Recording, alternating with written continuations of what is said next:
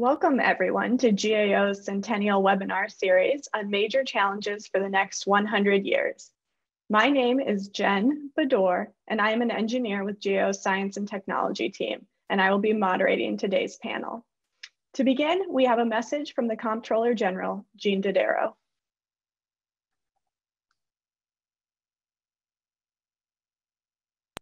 Hello, I'm Jean Dodaro, Comptroller General of the United States and head of the U.S. Government Accountability Office. 2021 marks GAO's 100th anniversary serving Congress and the American people. As part of our centennial celebration, we are pleased to present this webinar series called Foundations for Accountability: Oversight Issues for the Next 100 Years. We rely on a deep pool of expertise within and outside the agency to help monitor changes in public policy and management. In addition to our own people at GAO, we also consult with advisory panels, such as the Comptroller General's Educators Advisory Panel, independent researchers, and agency managers who implement the policies and programs we audit.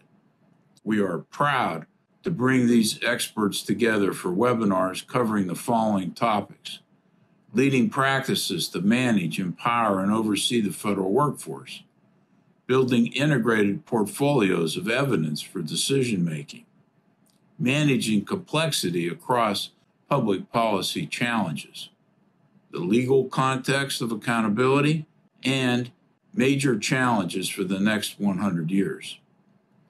These webinars will explore the goals, conflicts, tensions, and challenges that shape the need for rigorous, evidence-based decision-making to improve government and support oversight. They will highlight promising and effective practices that can help achieve these goals and demonstrate what GAO has done and will continue to do to support an effective, economical, efficient, equitable, and ethical federal government. I hope you will find them informative. Please enjoy.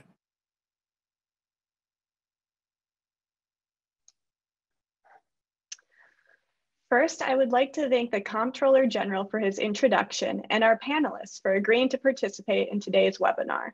I would also like to thank the many people who have been working behind the scenes to make this event happen, with special thanks to Mandy Pritchard, Brody Gardner, and Carrie Burgott. This year, GAO is celebrating its centennial, 100 years since its founding.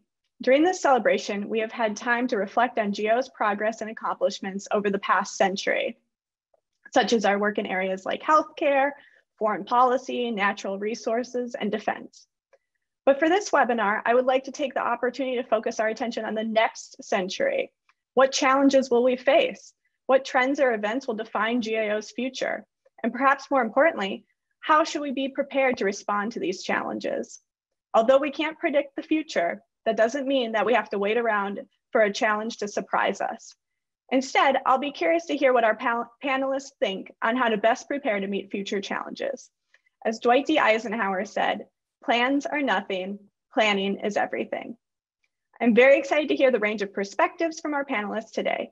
For our listeners, please feel free to type questions in the chat box on Zoom, and we will try to use those questions in our Q&A with the panelists.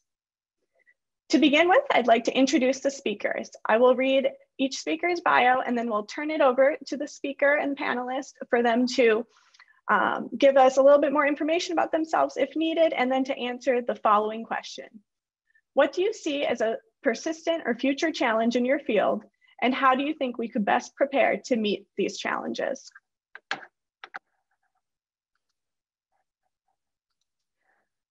So we will kick it off today with Dr. Anthony Wilbon.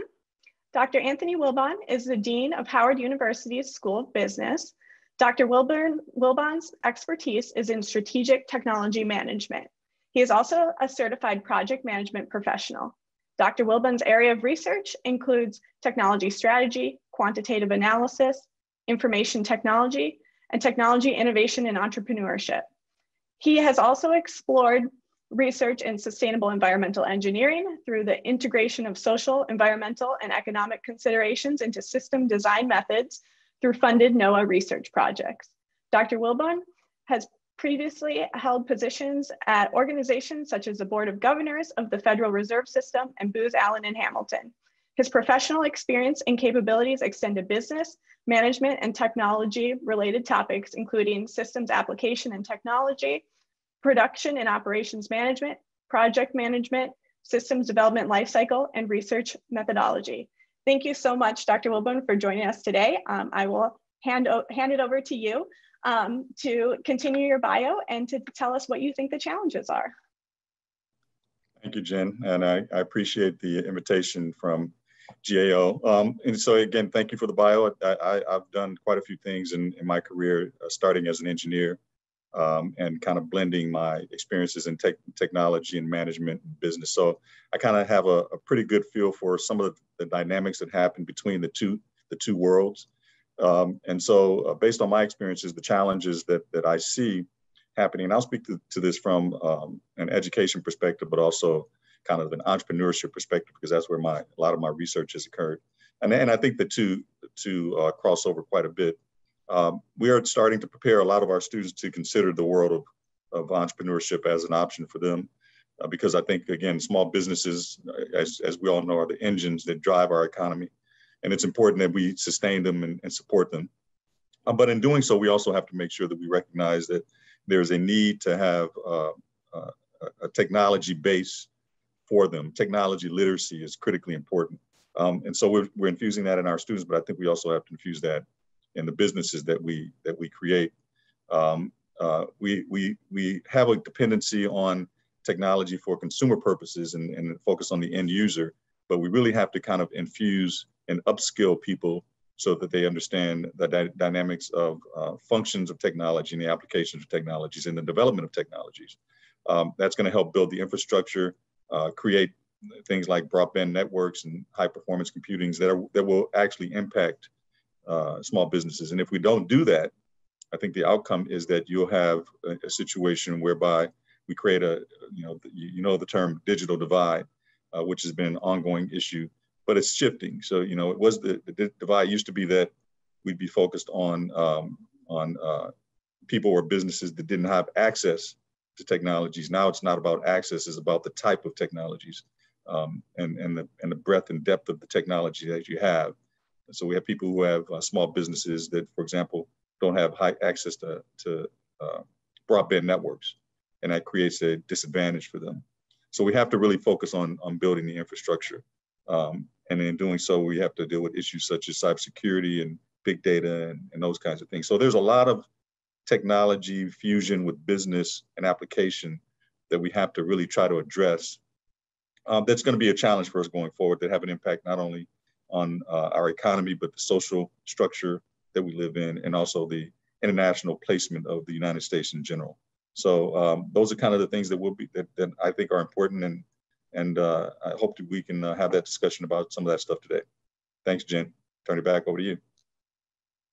Great, thank you for that. Our next panelist is Dr. Sean Mooney. Dr. Mooney is the Dean of the Indiana University Paul H. O'Neill School of Public and Environmental Affairs. Dr. Mooney's research interests lie in the questions related to the use of natural resources and the environment. She is an economist that has worked for many years on topics related to water use in the Western United States, endangered species and the impact of climate change, and has secured more than $4 million in external grant funding. Recently, she has become interested in the incentives that scientists face to address complex problems as part of multidisciplinary teams and the role of science information in decision-making. So welcome, Dr. Mooney, and I'm going to hand it over to you. Great, thank you so much, Jen. Thank you for inviting me today, and welcome to everybody. Certainly a tremendously interesting topic. I'm going to focus my comments on natural resources, environment, and then also a little bit of education as well. Certainly, we are facing tremendous challenges right now, many of them very present at the current time as we're looking at exceptional seasons of wildfire, exceptional flooding and many natural disasters related to climate change and environmental change at the present time. And clearly this has been on our minds for many years. And I think that this is one of the sort of persistent and ongoing issues that we as a country have been dealing with. Some of the things that we have already put in place are things like monitoring systems and protections for natural resources and environment. But I think that we're about to experience probably a very uncertain period going forward, where we're likely to see lots of change, variability, and perhaps the greatest, perhaps a great velocity of change actually as we go forward. And so this is going to have, essentially driven by climate change, this is going to have tremendous impacts on our natural resources, environment, human health, and then also the economy. And as I mentioned, the pace of change is really increasing. So Jen mentioned earlier on a really great quote: "Plans are nothing, planning is everything." And I do really think that as we are moving forward into this new era, planning most definitely is everything. I think that some of the challenges that we're going to face are going to be really quite large in these areas. We have an increase in extreme events. We have perhaps a change in both terrestrial resources and aquatic resources, so land and water, their productivity and their ability to sustain economic activities, and then also provide habitat for wildlife is really quite changing, as is also their spatial extent. And so I think that some of these things are going to be really some of the major challenges, like how do we manage for resilient resources and environment as we move forward into the future. And then also, I think in concert with this, the intersection between the vast income inequality that we see here in this country and the ability of individuals to thrive under a potentially much more volatile climate situation. So preparing to meet these challenges, some of the things that I think that we can do is continue to really focus on producing a very well-educated and ethical workforce with the skills to help us robustly monitor, forecast, and develop and design policies for the future that can be critically evaluated and monitored, perhaps on a more frequent basis. As I mentioned, I think the pace of change is really increasing. I think important in that will be to train people who can really understand these complex situations from a variety of viewpoints. I think it's important that we generate a workforce that is able to interact across numerous different viewpoints, because I think that these are important situations that cannot be just solved with a single viewpoint. I think really also understanding, being able to better understand some of the values and services obtained from nature, some of the things that we obtain right now, is also going to be really vitally important as we move forward into the future. And with that, I'll end my comments. Thank you. Thank you so much, Dr. Mooney. Our next panelist today is Mr. Stephen Sanford. Mr. Sanford is a Managing Director of GAO's team on Strategic Planning and External Liaison, or SPEL. Mr. Sanford leads strategic planning and foresight programs for the GAO. Prior to becoming Managing Director, he was the director of the GAO Center for Strategic Foresight. As a leader in public sector foresight and design thinking, he directed the team that developed GAO's 2018 to 2023 strategic plan and accompanying trends. And in 2018, he served as assistant director, leading the team that produced GAO's first technology assessment on artificial intelligence. He frequently speaks to public sector, international, and private sector organizations about emerging issues and the use of foresight and strategic planning to improve organizational performance, including presentations on artificial intelligence, enterprise planning, and leadership to US and global audiences. Mr. Sanford is also the founder and host of GAO's Foresight Speaker Series. Welcome, Mr. Sanford, to this panel. I'll hand it over to you. Thank you, Jen. Great being here with you and with such a distinguished panel. Good to see the members of GAO's Educators Advisory Panel joining us today. And a lot of what's been said already resonates quite a bit as we contemplate the last 100 years and think ahead about the 100 years to come for GAO. And not only for GAO, but also for our government and our system of government. I think from my perch at GAO, where we think about the future of GAO, and we also help facilitate the agency's links to the outside world, connecting GAO to international partners, connecting GAO to the audit and accountability community at the federal level, and also throughout the states and localities across the entire United States. We are often confronting a host of extremely complex problems that face all levels of government.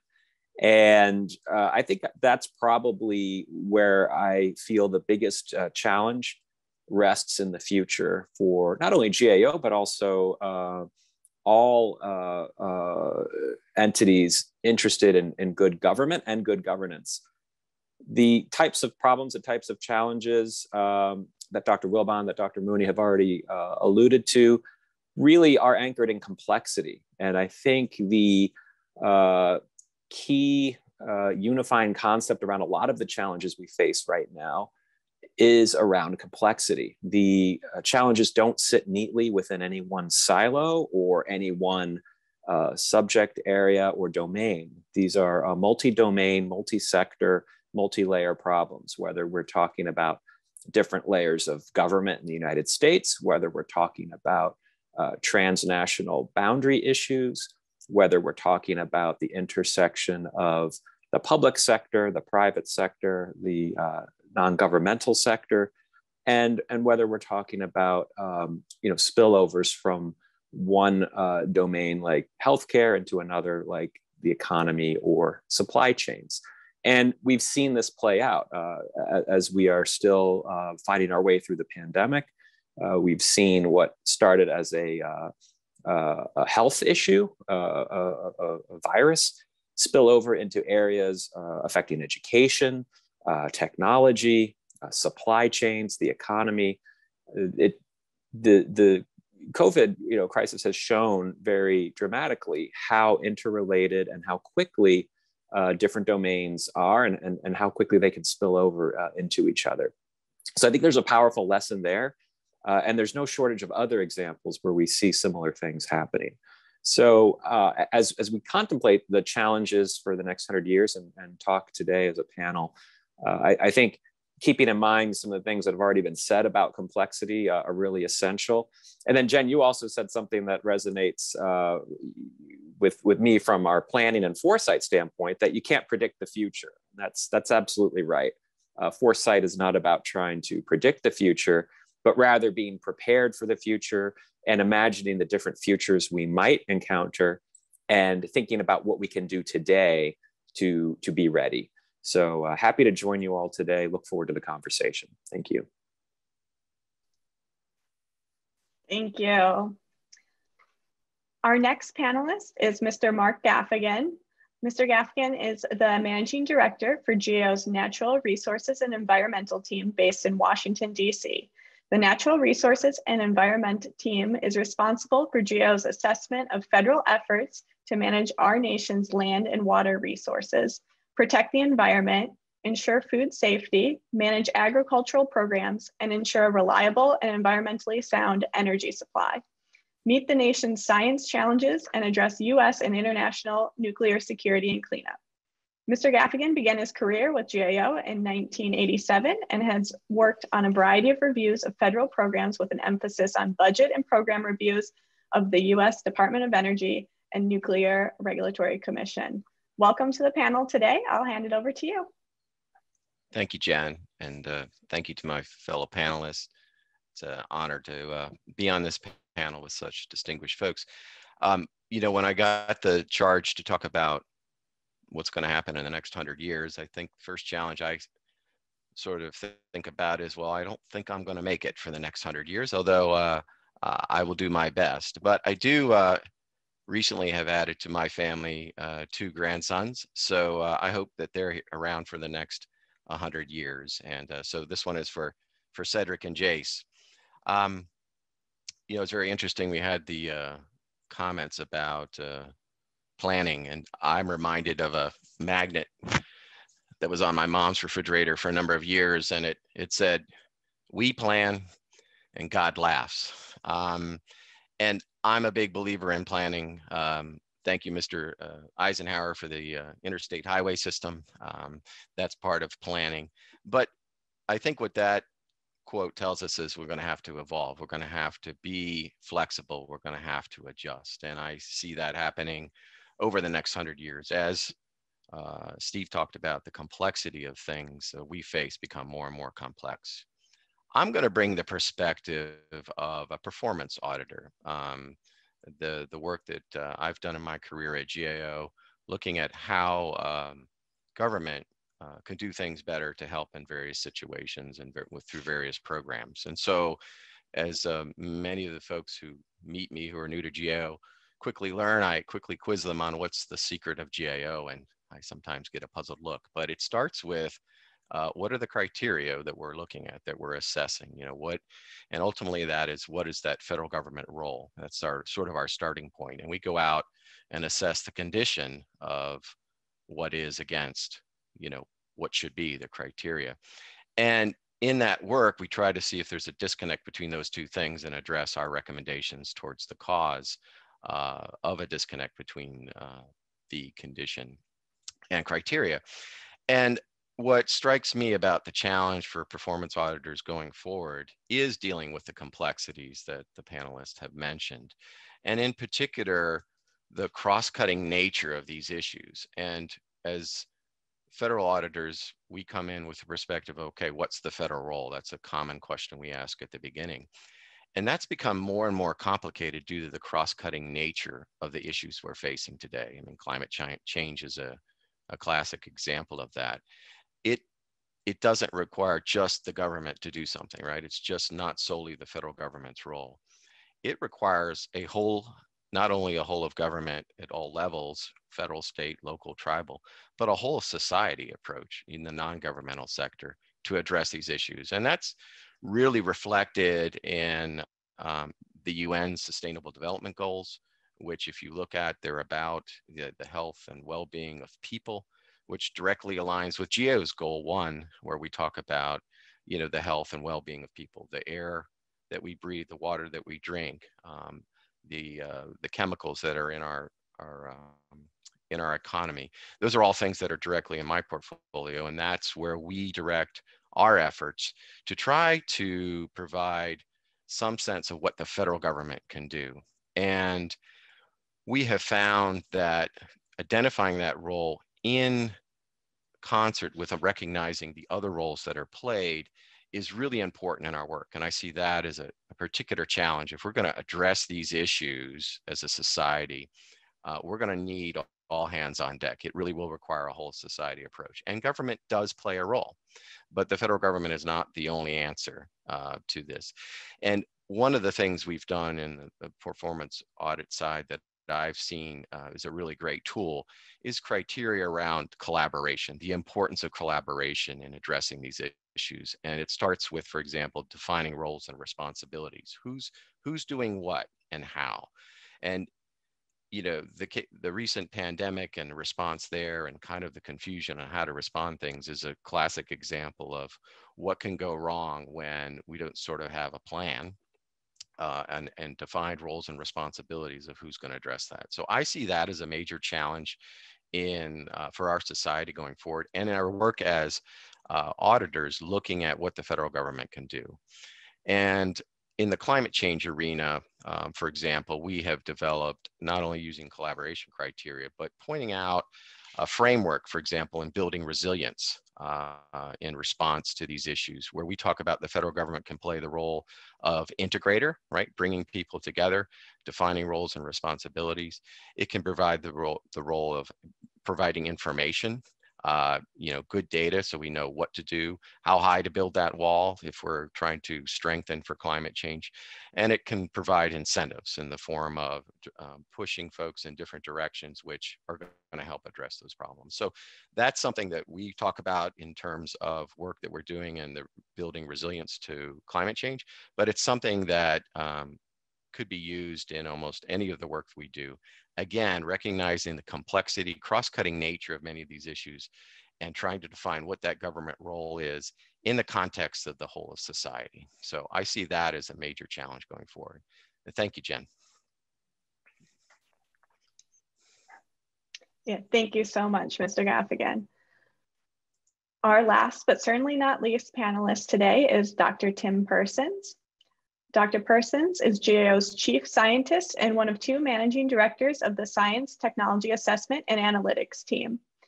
The team conducts technology assessments, provides oversight of federal science and technology programs, provides technical assistance on science and technology issues to the Congress, and develops innovative analytical techniques for carrying out audits and evaluations. Dr. Persons joined GAO in 2008. Prior to that, he served in key executive roles at the Intelligence Advanced Research Projects Activity and the National Security Agency.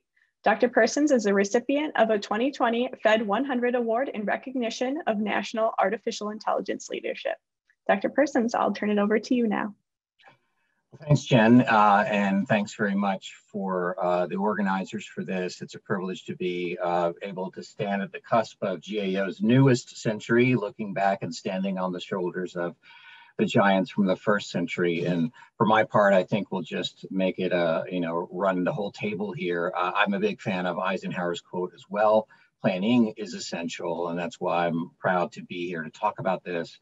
And do this in terms of our work with respect to science and tech issues, as well as the work that Steve leads in terms of our strategic foresight work within GAO. So very nice to be here.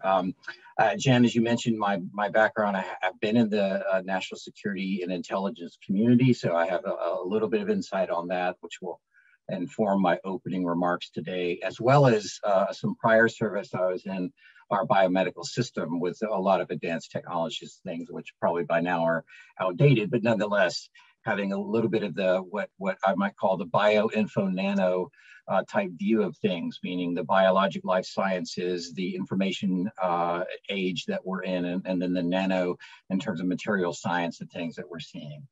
And so at the top, I'll just say we really are in an era where, as the National Academies calls it, we're talking about convergent technologies. It's not enough that we have, for example, as Anthony mentioned, 5G wireless. That is a key thing. That's just opening the bandwidth of the data pipes to pass around and ship around the data and operate in a world of the Internet of Things and so on that is driving the digital economy. But that's one thing. And then you start to lay in the fact that we really are in the era of the algorithm. And so our lives are being run by optimized algorithms, and that's can be very good in many cases, is extremely good in many cases, but can be challenged or cause challenges nonetheless. And so we have to think about what that means. So I think those convergent issues about like taking the algorithms plus the massive amount of data, the rate at which the data is being put around and so on is just creating an entire new, I guess what is driving the fourth industrial revolution, as the World Economic Forum calls it, is the fusion of the digital world and the physical world.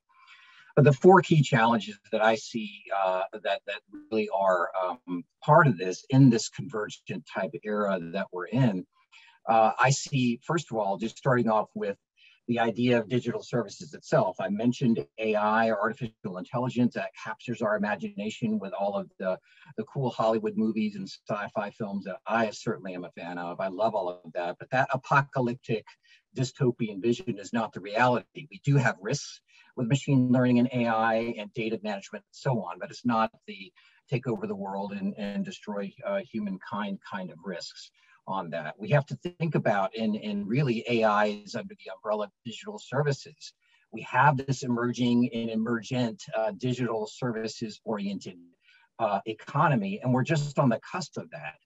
And just as in the late 19th century, the steam engine drove the economy into the 20th century, and we still have steam generated power structures today, so too digital is like the new steam engine of driving that economy. And we're just back in sort of that late 19th century era, in my view, to do that. But again, if you're passing around a lot of data, if you have these connected systems, then you really are talking about increasing your attack surface on cybersecurity. And that's why GAO has a very good IT and cybersecurity team, sister team to STAA, working on all those issues, including privacy and civil liberties, but also why we have an innovation lab to explore the algorithm, what that means for oversight and things like that. So, but it does require different statistical thinking in terms of the workforce. So as Anthony mentioned, there's a workforce transition that needs to happen. We need to train them to think statistically, regardless of where they are. They don't have to become PhD statisticians, but nonetheless, that's where we are. And really, as we're seeing through this pandemic, is a change in the future of work. The second area is really, as Sean was mentioning, is what I'll just call environmental stewardship. And Mark's team leads our climate change portfolio. So you can't have that conversation about environmental stewardship without climate change. And it really, a lot of the conversation in the next century is going to be about adaptation to that particular change. But it's not only that, it's how do we think about circular systems or circular economies with materials so that what ends up in the landfill, or do we even have a landfill, because we're smart about thinking through a life cycle on how we use and manage materials all the way through. The other thing is how we think about our oceans, the blue economy. We haven't ever monetized really what our oceans mean to us, though we know they mean a lot. So those are key things that we have to think about. And so the environmental area is the key issue. The third key, I think, pillar of this is that you have public health. And of course, Steve mentioned the pandemic, and we're all in the midst of that. It is a massive sort of glacial change of I don't mean the rate of that, but just it's forging in part the new economy driven by digital and the future of work and things. But we have to get better at predicting and dealing with emerging infectious diseases. The GAO has done a years-long work of this particular thing before the pandemic. But I would also say the aging demographics is a big thing. Every day, 10,000 baby boomers in the United States are retirement eligible or become that way. And that's going to be inexorably a march for up to the next decade or the next many, many years. So how that change happens and how we provide healthcare services or think about the longevity of life is a big issue. I would also say that in the public health area, that food security is a big deal, and not just for developing countries. We have challenges in the United States, a developed country, and there's food deserts even in various wards in the District of Columbia. And there's research that Howard has done or is doing on this particular thing. Anthony may speak to any of that, but those are the kind of things that we need to think about as a public health issue to make sure that we're pursuing food security and equity of access and so on to healthcare, among many other things. And then lastly, for the national security topic, my fourth is just, I think we're seeing a return of the great power competition. And so it's the rise of China. That's the big thing economically. We have close trade and ties with that. That's good for stability between the countries. But as the countries continue to grow in prominence, significance, and as this digital economy emerges, how we protect our intellectual property, how we secure research and development, which are kind of the stem cells of ideas that go into the future patents and the future value creation systems that we have and need. That's going to be a key issue in our national security area, in addition to the cybersecurity dimensions that I mentioned earlier in our digital economy. So thank you for having me. Those are sort of the 4 key areas, but there's many things to go into. They are interconnected, as Steve says, and I think there's some good things to speak on in the following time. Thank you. Great. Thanks to all of our panelists for a great introduction. I'm definitely already hearing lots of themes, such as the complexity of challenges, how the response will likely have to be interdisciplinary and involve many different groups, and that all of our panelists really like planning, which is great. So we're going to transition now into the Q&A portion. So I'd like to invite all the panelists to turn on their video. I would also like to remind the listeners that they can go ahead and use the chat box if you'd like to submit questions for our panelists. I have actually already received one question, so I will kick us off with a listener sent in question. So this listener is asking about how the challenges are, again, cross-sector. You need lots of different people to get on board. And they're very complex. So this listener asks, do the panelists think that our ability to build consensus and respond has increased? So for example, the government, in order to do something, might have to build consensus with a lot of different stakeholders. So this listener is asking for your perspectives on that. Are things like technology, are they dividing society rather than promoting consensus? So I will pause there and I will let any of the panelists who'd like to respond do so.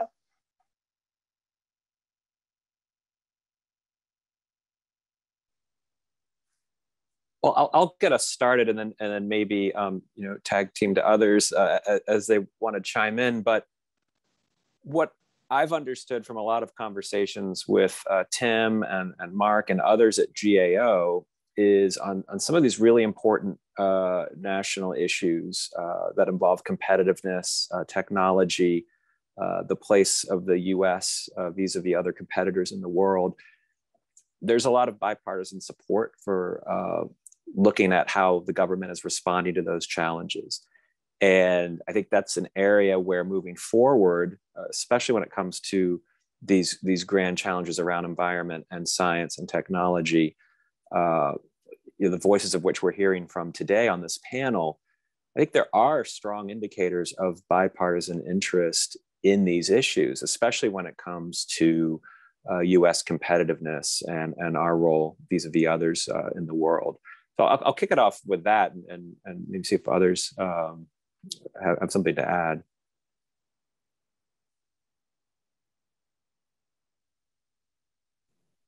I would agree with that, Steve. I would just say I like the phrase someone coined about we really are in this, what I think of as the complex adaptive systems era, right? It's not enough to say, well, we need to solve the emerging infectious disease problem of public health without talking about climate change. And because we are thinking actually in this panel about the next century. So you do have to think in centennial timeframes around climate change. That's what distinguishes it from the day-to-day weather that we feel. You have to really have a long term, but that sort of changing a changing climate will drive changing demographics, will drive changing public health outcomes, and risk will shift. And so there's certainly, I think, a need to think in a more, Jen used the right words, we really do need this interdisciplinary approach. And we have two senior academicians on the panel. I think there's definitely room, in my opinion. Our university system by far is number one. It's fantastic, but there still has to be reform about how do we think about that training in that interdisciplinarity, because just solving one thing and one of a global problem, one corner of it, is not going to solve the whole thing. And I think backing up to the legislative conversation, I think we have to think in legislative terms in that way as well. So I think there's some massive changes coming. We're going to struggle adapting to it, but I think we can think it through that planner lens like Eisenhower does and maybe help mitigate risk. And I think that's a key role for GAO. I could jump in on some of those comments as well, Tim, and I agree with you in terms of the need for a group of individuals, a workforce that is able to deal with this kind of complexity, to work across different sectors, public, private, nonprofit, and then also to be able to communicate across a kind of a broad scope of disciplines and not be so siloed. In terms of technology and the question of balkanizing society, I mean, definitely we read a lot about that right now.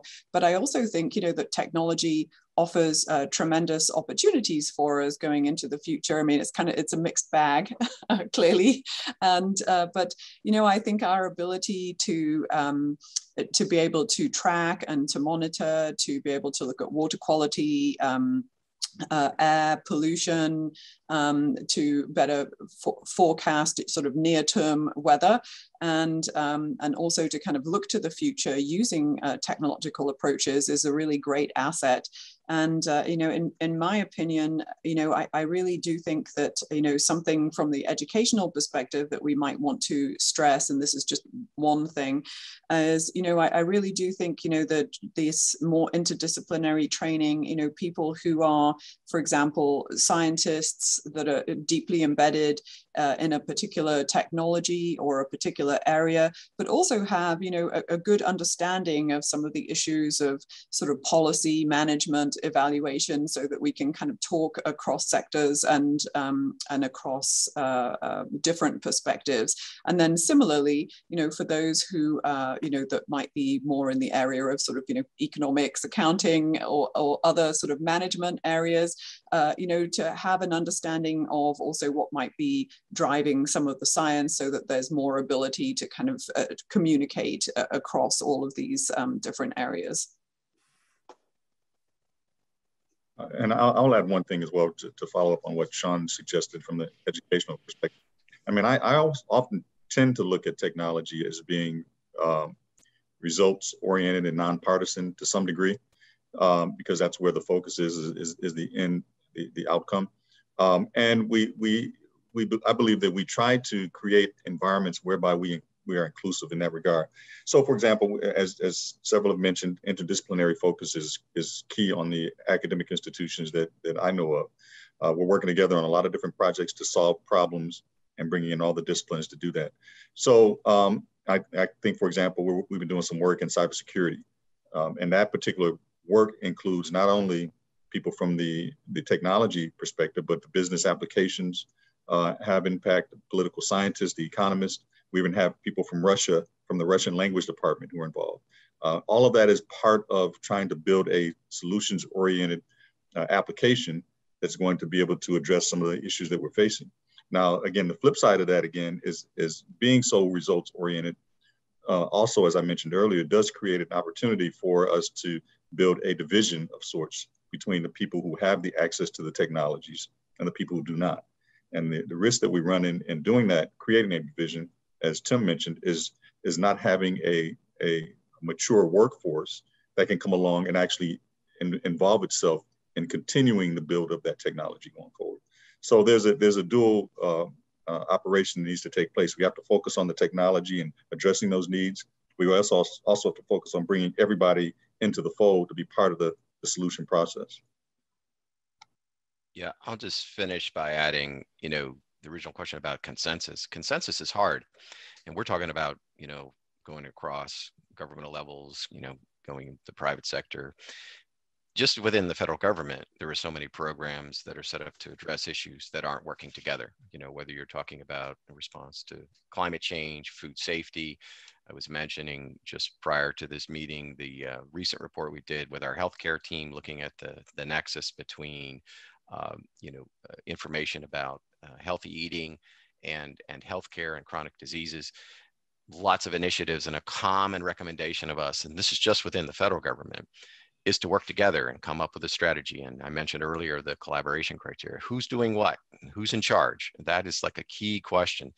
And so if we're struggling to do that just within the federal government, imagine doing that across multiple levels of government and then the non-governmental sector. So that is a challenge, and it's hard work, but that's what our democracy is about, right? Bringing different perspectives, stakeholders together. It's messy, but it's what we do to try to bring all those perspectives together. And that's the same thing we'll face in addressing all these issues. And again, not just in the US, but then internationally as well. Thank you. Thanks all for your perspectives. I want to pivot us a little bit to technology and technological innovation. I think if we look at the past 100 years, it's very much defined by advances in technology. And I think several of our panelists have a background and experience in that. even this video call here, you know, probably couldn't even happen a decade ago. So I'm thinking as we look forward, what are ways we can actually foster that innovation, or maybe the opposite? What are ways that would really just suppress that innovation? I'll be curious to hear our panelists' thoughts on that. So feel free to jump in. I'll start and suggest that fostering innovation kind of historically has happened in three ways. I think my panel members may agree with this. It happens either through small businesses, people with less than 10 people, they're tinkering with ideas and they're creating solutions, and they really have the flexibility and the autonomy to really dig into ideas and problems and find solutions. And that leads to commercial products, commercial solutions to some of the most pressing problems we have. And we go back historically, we can talk about automobiles and consumer products, consumer electronics with Apple, Microsoft, social media. All of those were started by small companies with 2 or 3 people working on trying to find an innovative solution to a problem. The second way that innovation occurs is through large companies who invest in R&D. And so they make a conscious effort to invest large amounts of money into science and technology and innovation labs and so forth. And we think of, for example, the 3Ms, the Pfizers, the AT&Ts, the Apples, and those kinds of things. And then the third way that innovation is fostered is through mission-driven government research that finds its way into commercial applications. And so work that DOD and NIH and NASA is doing. So all 3 of these things, Stephen talked about complexity. I think where we really can foster innovation using that historical model is to figure out a way to get all 3 of these entities to work together to work on solutions and innovative solutions to problems. And all 3 of them play, I think, an important role. And particularly government. The government has an opportunity to be a leader in this regard by creating policies and standards and support for international intellectual property, and sustaining an investment in R&D and science infrastructure and innovation to enhance our competitiveness as a country. And so I think the government can take a leadership, the GAO can take a leadership role in that and accelerate the development and commercialization of new technologies and innovation, not only just meeting national goals, but also just meeting the levels of expectations that us as normal people do with using technology in a daily basis. Now, some of the issues that may suppress that or create impediments for that is this whole concept of the structural inertia that takes place when you have large entities like bureaucracies and governments being in control of that. And we have to figure out a way to be more nimble and flexible and adaptable so that we can encourage innovation. Structural inertia is, I think, one of the key impediments to an environment of fostering innovation. And we have so much of that happening, not only at the government level, but in large organizations and large corporations. And that's why you see the bulk of it happening in smaller businesses. But I think all of us have to work together in order to figure out a way to find an answer to that. I think Anthony's answer is well said. So all I'll say is, sort of some symmetry with that is that mission focused, more agile, as Anthony was, I'll just put that word on it, more flexible, more open aperture type R&D. So it's not the quote usual suspects, but you are doing things. And we have seen innovation in the R&D process with things like the DARPA Grand Challenges and so prize-like approaches to doing things that really democratizes a lot of that kind of thing. So I think more of that along the way is part of that. But then you have to cross the valley of death, whether it's the technology or the manufacturing of the technology, those sort of things. And so I think there's a key role for public-private partnerships. That's generally an amorphous kind of thing that needs to be contextually defined. So that's both good and bad. But I think that, again, as we think if these challenges and opportunities, I appreciate Sean bringing up opportunities because that has to be here. It's not all a scary future. We can use foresight to try and imagine the future we would like and capitalize on still our country is considered, and I'm told by my friends overseas, the most innovative country in world history. And so we can continue that. riding the digital wave, doing things, but coming up with ways to work in public-private partnerships. There are useful models there. And then, as I mentioned, the digital way, I think, thinking about how we capitalize on that and generate value and IP out of that, we do have to think about research infrastructure. And I think that's part of what you see in the push for like a national research cloud, right? Because the idea of like a National Science Foundation grant paying for a principal investigator, and they do this great work, but then it's parked at University of X's, digital servers and not widely shared apart from the papers that are generated themselves. I think we're missing some opportunities in that kind of interconnectedness, interdisciplinarity, those sort of things where we've seen that. So we've seen successes on the messenger RNA viruses because you're starting to tie in sort of a biocomputational perspective with the long-term biologic research of the NIH, and it really was the mRNA that resulted in Pfizer Moderna came from DARPA from 20 years ago. So that's that early stage agile problem and mission centered type thing that then moves up the value chain through these systems. And I think we can tweak and add and do better. Yeah, I would just add very briefly, the landscape that Dr. Wilbon laid out in terms of those three elements, building off what Tim just said too, this forms an ecosystem, and no one of those elements is alone sufficient to propel the U.S. forward in terms of maintaining competitiveness and realizing the types of technological advances that have just been described. The other thing I'll note too is a little bit related to your question, Jen. I think that the types of things that can derail some of the innovation curve, as well as a fear-based approach or looking only at the potential downsides of technology.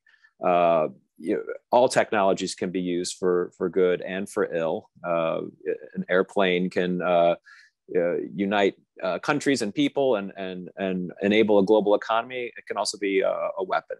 So understanding that, but also planning for it. I think of the work GAO just did with the AI accountability framework, which works to set up some of those guardrails and questions to ask to make sure technology is used in a fair and responsible way.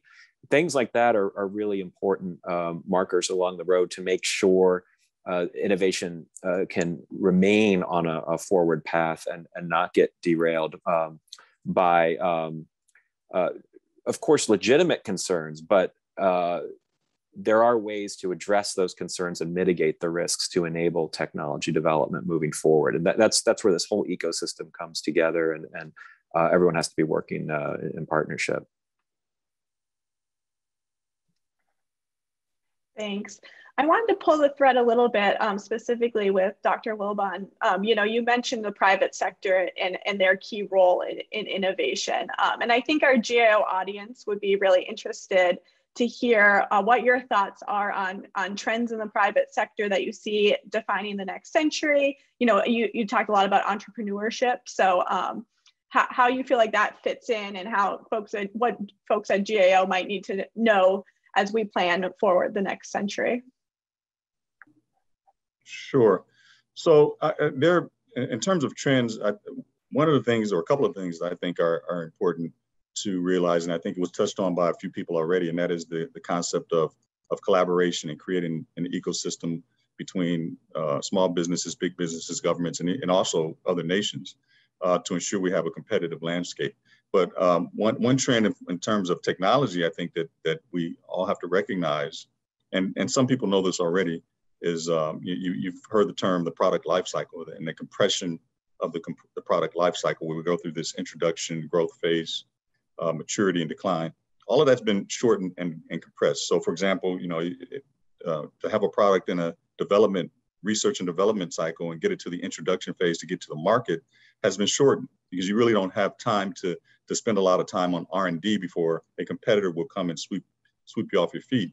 And so we have a very small time frame to get a product from an R&D phase to a commercial phase. And then that growth phase is even shortened. So it's much more aggressive.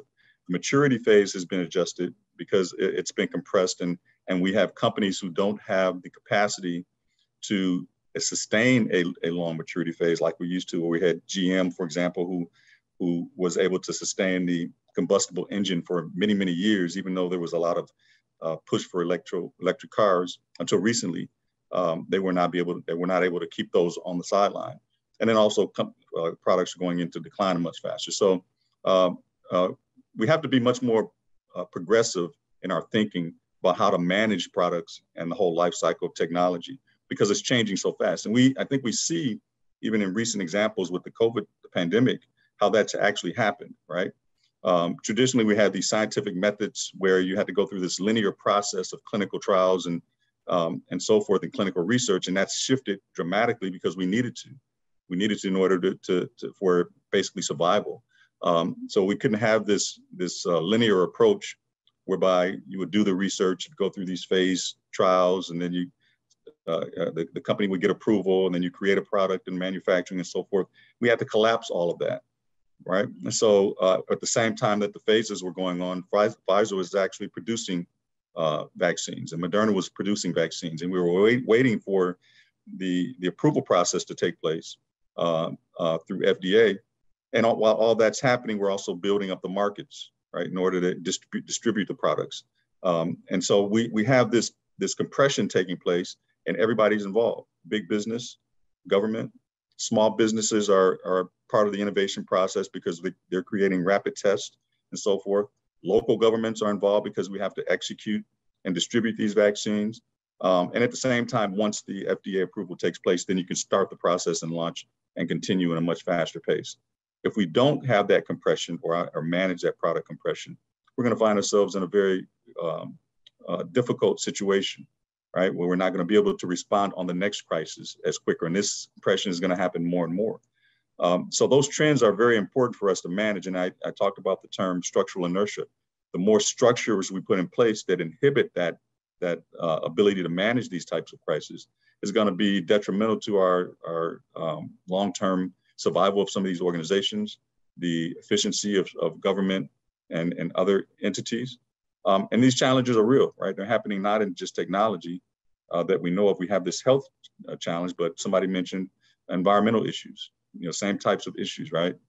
Fires, hurricanes, floodings, droughts, economic dependencies, human and demographic changes.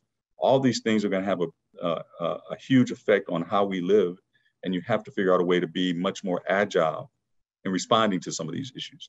And so I think those are the things that we really have to kind of pay attention to as we move forward with, in particular, trends that we can wrap our arms around when it comes to building this ecosystem and looking forward to the next 100 years.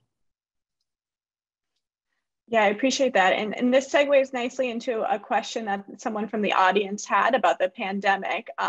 So Dr. Wilborn, you mentioned that this compressed life cycle of getting products out, we saw in the pandemic with vaccines and test kits and that sort of thing. The question from the audience asked, what are the lessons learned that we've learned from the pandemic, and how can we apply those going forward in the future? So that's a free-for-all for anyone who wants to take it. Well, Jen, I'll kick us off because we've done a lot of work on this at GAO, and there's a pandemic preparedness perspective. Like, think of it like as in the way FEMA would do, sort of in that Homeland Security type domain. But there's also the public health answer as well, which is really, I think, the macro lesson that we have on this is we really do need to get serious about surveillance systems. We're in a world where Google's a verb, and we have all this, like we were talking about, this digital data, all these sort of things, but we're not leveraging it algorithmically or seeing it in that way. We have a world-leading epidemiological system, right, that works on data, but we're still thinking in terms of an older frame of reference. That is what we have found. So whether it's the data and the modeling, remember the White House daily briefings on modeling and things, and the models we know we're going to be wrong. The question was just by how much. Nonetheless, decisions have to be made. So we have to improve our data, our surveillance that leads to the improvement of data, which then leads to the improvement of the public health decision support system, which is really what that was. And you have to have the workforce along the way that thinks algorithmically in order to support such a system. So it's in one sense not a technical challenge, it just has to be there. One of the things, as we talked about mRNA, is that we just need to continue to think about how we develop a national stockpile of these kind of things and work with agility. When Anthony was talking about how we responded to the vaccine, it was, and the Operation Warp Speed, it was an unprecedented rate where all the clinical trials were essentially stacked on one another, and we reduced into a matter of 9 months what normally would take a decade. In terms of getting that. And so we've proven that with an extremist environment, we can move when we need to. And so the question is, well, why are we taking a decade for any other thing without a pandemic? Why is that? I think that's going to be totally unacceptable. So we're going to have to say, well, we have messenger RNA. What do we do with flu? What do we do with Alzheimer's? What do we do with cancer? What do we do with, this or that kind of thing? Not just mRNA is solve a solution to everything, but you get my point, is in a more agile way, cross-sectoral, interdisciplinarity to it, and again, all driven by digital services-oriented thinking, all of that underneath the hood in terms of doing that.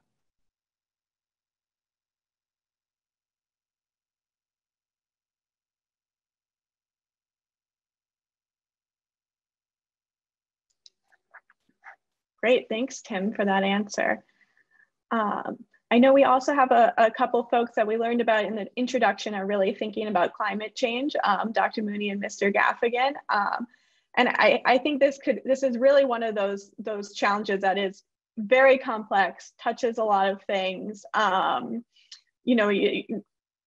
has many implications beyond just the changing climate, which I think someone had talked about earlier. So I wanted to hand it over to you if you guys, what you all see is the impact of the changing climate and how it's really going to affect us going forward. I could jump in to start if you like. Well, I think clearly there are many impacts and probably not even enough time to even make a list of them in the amount of time that we have available. But I do think that that climate change is certainly perhaps if not one of the enormous questions as we go forward to the future. But some of the impacts that I see in sort of trying to think back on this idea of collaboration across sectors. I think Mark mentioned earlier on, in evaluating programs, what are the criteria, what is your role? And, thinking about our many mission-driven agencies that really do excellent jobs, the way in which some of the agencies might approach their mission might be slightly different in the future. We've kind of talked about, the resources that need to come to bear to help them approach their mission might be different as they move forward. We've talked about the interdisciplinary nature of many of the issues, that might sort of that might suggest, an expanded type of workforce to kind of help address some of these problems. And then also, I think that that of course the climate change and its effect on resources, health, economy, really everything that we can think of, I think leads to this question of communication and how do we communicate effectively across all of these different sectors that are affected.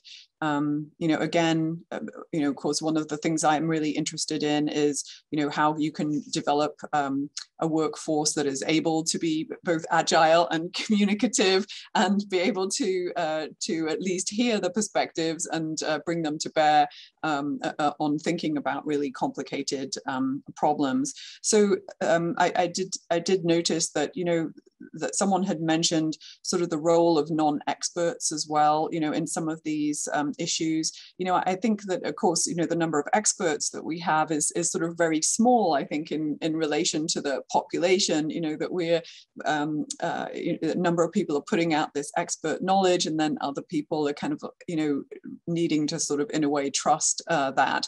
And I think that the more people that you can bring into the conversation so that you hear their viewpoints, because certainly people are affected very differently by some of the events that we've had recently and that we'll see coming forward. I think that again, that communication, bringing people in, is going to lead to, I hope, increased trust, and also perhaps more minds brought to bear on how do we solve these problems. Thank you.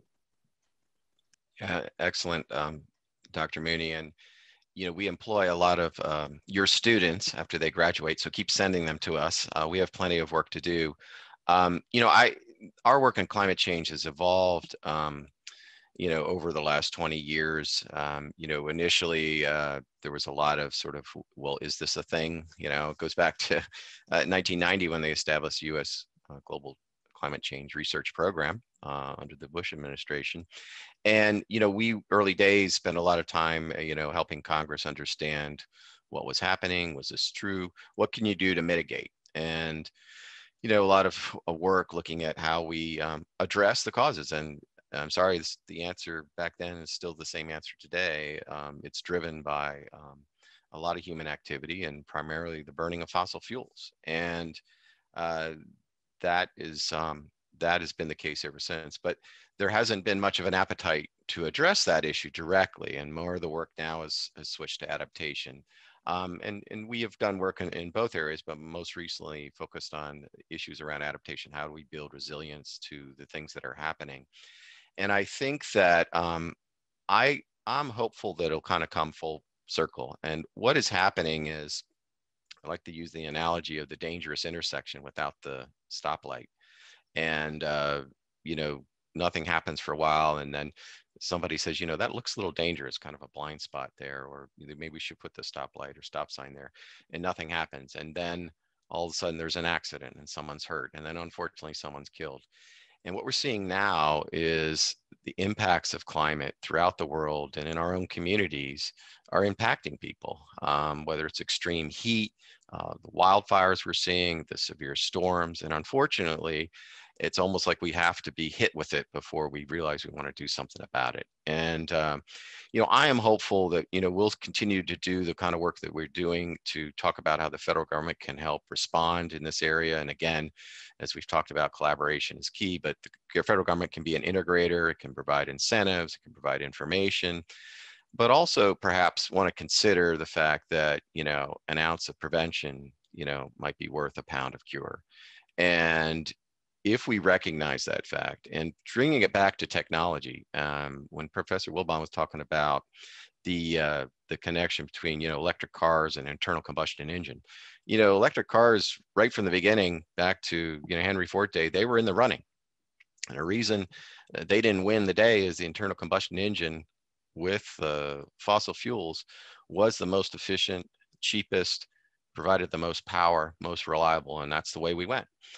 And price matters. So we have to start thinking about those externalities that come from the burning of fossil fuels and whether we want to put a price on those externalities. Otherwise, we're going to be spending a lot more money, all right, on the cure versus the prevention. And again, it's going to take, a commitment, not only in the US, but around the world to commit to those things. So I'm hopeful that, going forward, we'll see, continue to see the work in adaptation, but perhaps folks will be more interested in what are some aspects of mitigation that we can do to address some of these problems. So thank you. Yeah, thank you. So I think we've got a good, well, maybe not a good handle, but I think we've heard about many challenges that we'll have to face in the future. So my next question is more about the planning side of things. So what are things to think about when creating a strategic plan? How can we start preparing for change? We might not know exactly what it is, but we know that change will come. And for this question, I'd like to start with Mr. Sanford, since he's had so much experience in strategic planning. Yeah, thank you, Jen. So strategic planning is really important to GAO. We are in the midst right now of updating and developing a new strategic plan for GAO for another 5-year period. We'll be issuing that plan early next year. And it's an important moment for the agency, as with any organization that does strategic planning, to take a strategic pause and think about what are the things it's going to be focused on in the future, and what will it need? Planning is as much a resource allocation and planning exercise as anything. And as already been mentioned today, a lot of emphasis on workforce, on technology.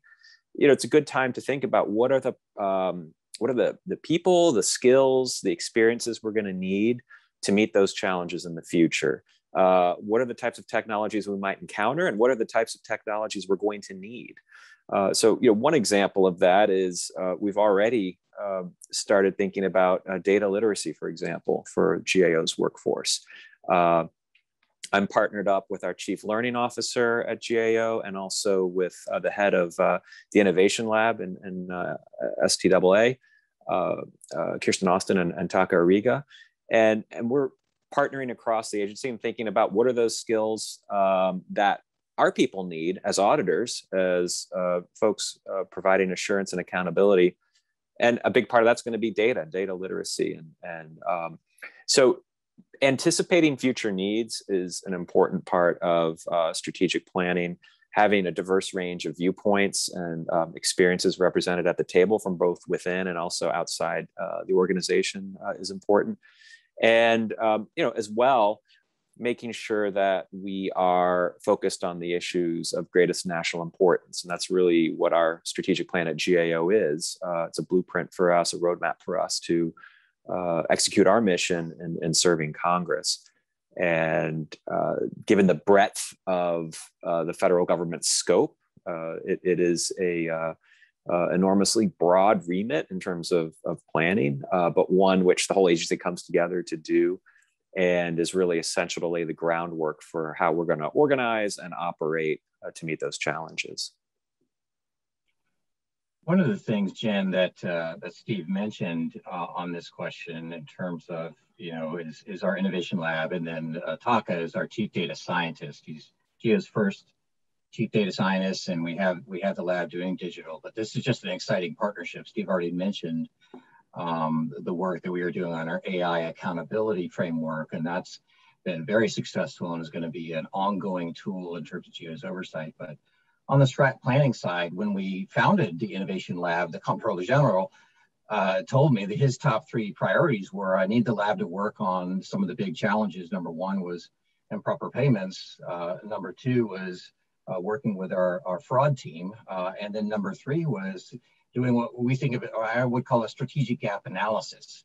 And so this is sort of in when my remarks about going digital on things, we're doing that in the lab because Taka has been working with Steve to develop a way to scan or do sense making of what's coming out in the news, and then we'll look backward and crosswalk and say, what's in our plan or what's in our published set of documents and things, so that we understand what are we missing, because it's those areas of omission that we need to see and have that sort of we can't predict the black swan event, but we can try and at least try and mitigate. Mark said it exactly right. It's a ounce of prevention is worth a pound of cure. And I really do see it as GAO's role in strat planning as a key part of that, and having sort of, again, looking under the hood and having this digital algorithmic approach to help, not replace the human. There's still, we still need to determine what are these things, is that a thing, what's the priority, what's the risk.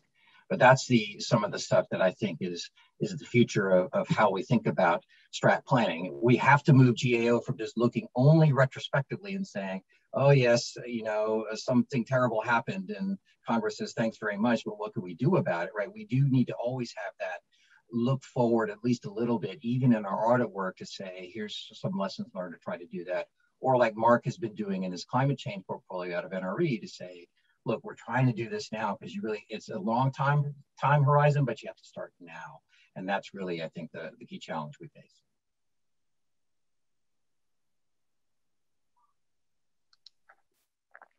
Yeah, thanks for that. I wanted to pull in Dr. Mooney a little bit here, because I know, Dr. Mooney, you have some interest in science-based decision-making, and I think that might be relevant when we're thinking of strategic planning and how we make decisions and that sort of thing. So I'd love to hear your thoughts on that. Thanks, Jen. Well, indeed, I couldn't help but agree that we need science-based decision making, because I do think that the facts are very important, and want to gather the data so that we understand really what's going on, and then also then to have the personnel that are able to interpret and make either forecasts or conclusions, or kind of understand, either look backwards and say, well, now we understand what happened, and then also to perhaps be able to use those data to say, well, and we think that this, paired with some other things, we think that this might happen in the future. And I can only say, the US does have a tremendous science infrastructure, and that it has been brought to bear on so many different issues here. But I can only stress that certainly from my perspective, I just think that that's vitally important going forward, because without good data, you can't make good decisions. And clearly, we cannot forecast the future. We do not have a crystal ball. There are always unexpected things that come up that you didn't really think about, because the world does have a lot of random events that you can't foresee that are come up at you. But I think, being able to plan for a variety of possible futures and probable futures, being able to look forward and think, well, we think that these 5 things, for example, might be likely. Let's pursue all of these. I also think, if you gather good science-based information on a number of possible futures, if it's not quite what you expect, you also might have enough information that you can pivot and instead, pursue the thing that actually did happen. And so I do, think a real strong training system, monitoring system, sensors, whatever it is that's required. And then also, of course, the social science aspect of it too. Really kind of understanding what's going on in the population, just not necessarily what's happening in the physical environment, is also massively important to pair with that. Thank you. Thanks so much. So we talked a little bit about challenges, and we just finished talking about planning and decision making around those challenges.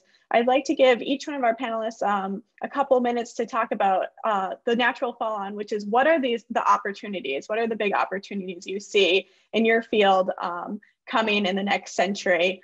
We can predict a little bit if you want. If we're all here 100 years from now, I think we're doing great, so we won't have to, worry about if we got it right or wrong. So let's see, if Dr. Wilbon, if you could kick us off, that would be great. Sure. So I guess if we're talking particularly about education, and we've talked a lot about technology and small business from my perspective, but from education, I think the biggest opportunities for us, and it kind of relates to some of the things that Tim and Steve and other people have mentioned, is a focus on technology literacy and technology skill enhancement. We've become very dependent as a society on data. So big data analysis, artificial intelligence, all of those things have to be embedded into the academic institutions to make sure that, regardless of your discipline, that you have a basic technology literacy. And so we have to make sure we infuse that going forward into the next century. And that has to be just kind of a basic process that we go through, just like taking math and English and anything else. Secondly, I think that we have to create better environments for experiential learning, so that our students, there's going to be, I think, a merger or a collaboration that's going to be much more closely knit than we've had in the past between academics and business, or academics and government, or academics and any corporate entity, whereby there's going to be an opportunity for us to train our students not only with the basics of an academic education, but also with the experiences that they need so they can transition relatively quickly into the workforce. All right, so we're not talking about pure workforce development training that you would see at vocational schools, but there's going to be some derivative of that where we blend the traditional academic higher education experience with an experiential component where students can get experiences in the classroom. And then I think thirdly, we talked about entrepreneurship and innovation. We have to kind of create opportunities for our students to explore entrepreneurship as an option. We cannot just continue to train people to go into the workforce without giving them some kind of exposure to thinking through entrepreneurship and innovation as an option. we're going to need those minds to help us find a solution to these complex problems that we're talking about. And we need to think about them differently than they do through the traditional academic process. And then lastly, I'll add this because I think this has come up a couple of times. There are a lot of different social dynamics that we need to infuse in the curriculum that we haven't in the past. Some are doing it better than others. Social impacts. What are some of the social impacts of the world that we need to ensure that our students have a basic understanding about? How are we addressing things like sustainable innovation, sustainability and innovation, leadership training? We've had various views about the dearth of leadership in corporate structures and government and so forth. How do we make sure we get that kind of training into our students to make sure that we prepare them going forward? So there's kind of a social entrepreneurship piece attached to this as well. So I think, again, there's going to be a lot of changes in the academic space that need to be adapted, and it's going to be emerging over time. Right? We talked about strategic planning. The strategy that I like to use, as I think Tim threw the word agile out at the beginning, is an agile strategic plan, as opposed to a more prescriptive, that it emerges over time. And so as these things shift and changes, we're going to have to make some adjustments in the academic space as well. Thank you. Dr. Booney, I'll go to you next. What are some opportunities that you're looking forward to in the next century? Well, thank you. Well, first of all, I would agree with everything that Anthony has just mentioned. I think that he's already really outlined several opportunities, and so I won't repeat some of that. But a couple of things that I was thinking about is, he mentioned, innovation, data analysis, technical literacy. I would also add to that, this ability for collaboration and communication, again, because of the complex natures of many problems, that we need to train people who are clear communicators, able to collaborate. And then again, I think this word agile, we might want to think about adaptability, because I think that the pace of change, again, is moving so quickly that as educational institutions, and of course, educational institutions are already thinking about this, but I think that we need to sort of crack this nut, is like the constant retraining of people as well, because right now, of course, our model is generally, you'd come in for several years and you get your degree, or which, your master's, your PhD, your bachelor's, and then you might never come back again. And I do think, a lot of things are changing very, very quickly. And I think, trying to look at just our whole model, actually, of how we can best serve the country and the workforce, in terms of creating people that have the skills that we need right now, both in science and in business, that kind of thing.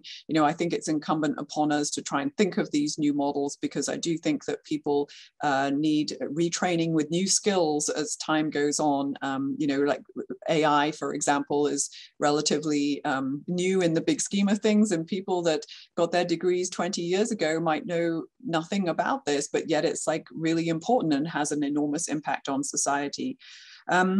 I would also really stress that I think that there is, I think we're already doing this, but I can only stress it again, that I think that, we need to develop people with really strong technical skills, but also great soft skills. And again, this points to that we don't work in silos anymore, the nature of work has really changed, and this is really necessary for collaboration.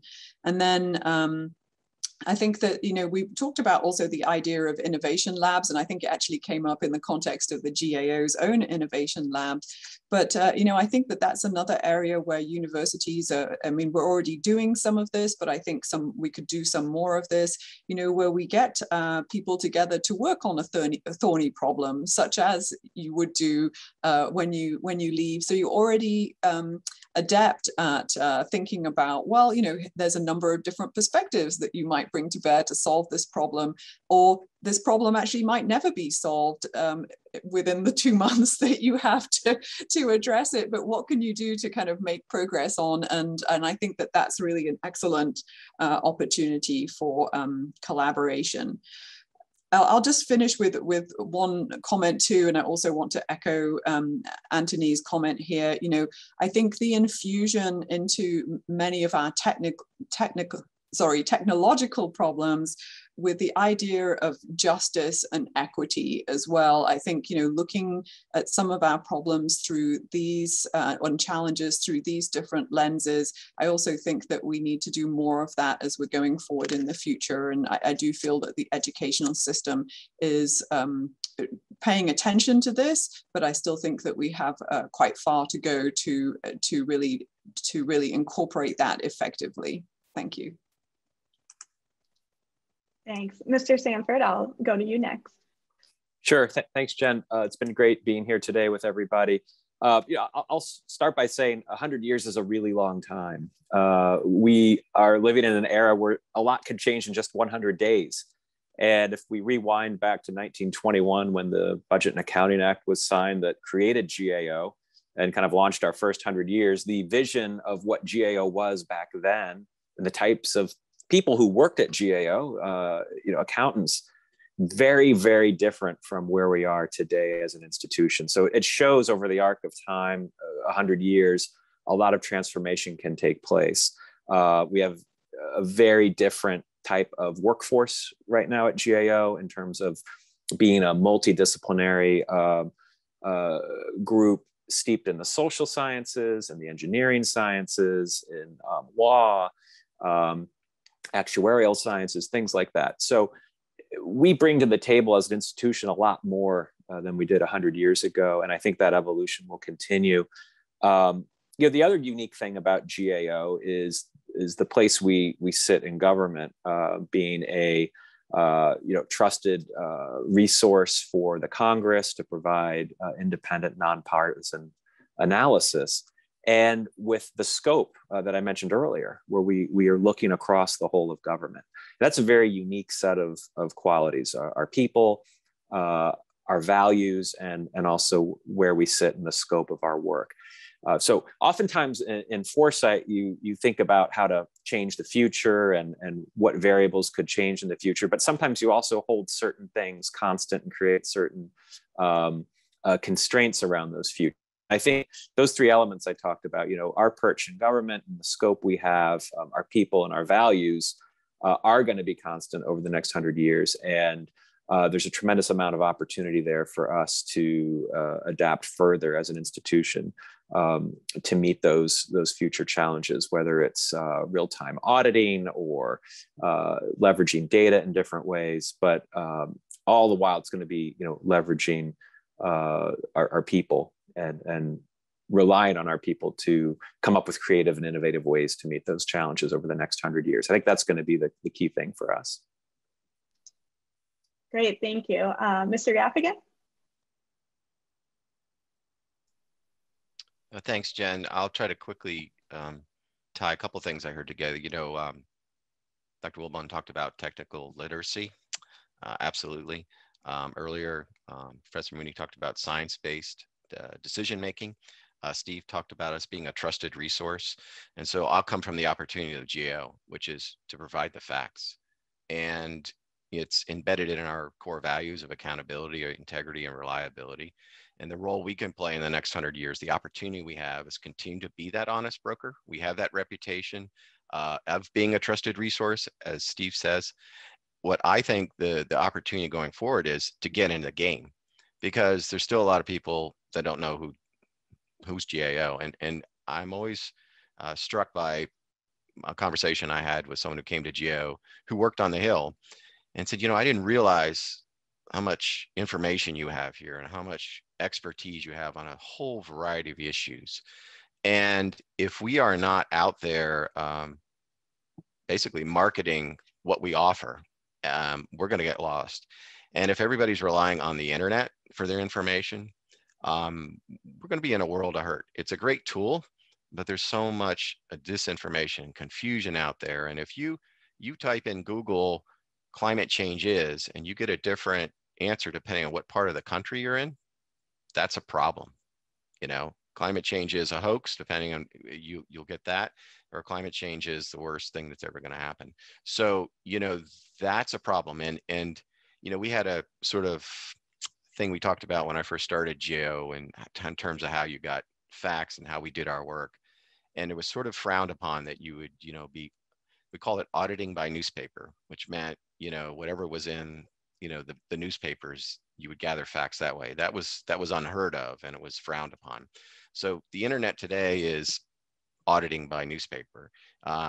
That's not actually where all the facts are. You have to dig, and you got to dig, and you got to dig. And that's the opportunity to make sure you bring all perspectives so you have complete, accurate, comprehensive, well-respected information. However, if we're not getting the word out, right?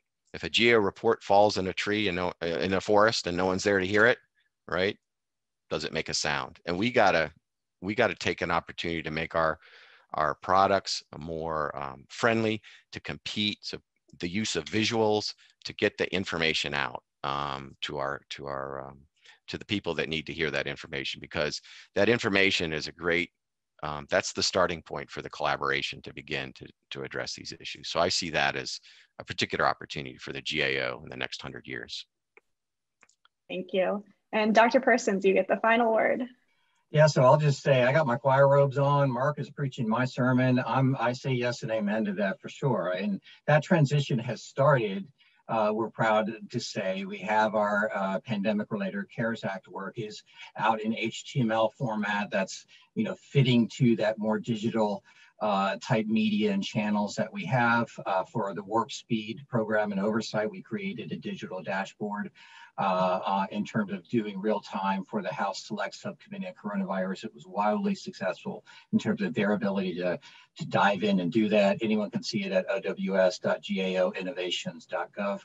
But the other thing that's coming out is on our fraud thing. We're going to have a fraud dashboard to help mitigate risk. I mean, everything Mark said is absolutely the case.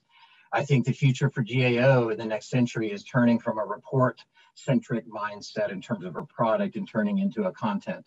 Because like Mark said, we are sitting on a Fort Knox of governmental knowledge and wisdom, and we're not leveraging it in the way, it's not, and I'm not blaming anybody on the, trying to just say there's so much opportunity, right, Jen, to your question, that to get that out there and get it in the timely, trusted, nonpartisan manner that Mark talked about. So I think that's a big opportunity. For the United States, I'll just close. I think, you know, our best days are still ahead. We are still the most innovative country in the world. I think we're going to see the CRISPR, the genetic hacking type capability is going to help solve some of the big gnarly diseases that we're dealing with. Again, help is the key word. I think we're going to, you know, have an incredible, we've made incredible advances in agricultural science. I think there's still a lot to go. Sean mentioned water. That's another big area. How we manage about water could be the new oil in terms of how those things go on. And to Mark's point, we will adapt. We have to think in a resilient framework to do that. We've adapted before to climate change, and yet I think it's going to be America that will create the value proposition for the great decarbonization that needs to happen. So I think that's the big thing that could go on, and I think we can do it with digital and services, data-enabled type things to help drive better solutions toward equity, justice, accountability, et cetera, across all the boards, whether it's education, whether it's in the environment, whether it's in the food supply or whatever. All of that is coming. It's going to be very exciting. So I look forward to seeing what my kids and then their kids after them and you know, are going to be seeing as they rise to the challenge, as indeed they will, to deal with these things. So thank you. Well, I just want to say thank you once again to all of our panelists for having this fantastic webinar. This turned out really well. And thank you for celebrating GAO's Centennial. This will be recorded and posted on our webpage. So we're looking forward to that, and have a great rest of your afternoon. Thank you. Thank you. Thank you very much. Bye-bye.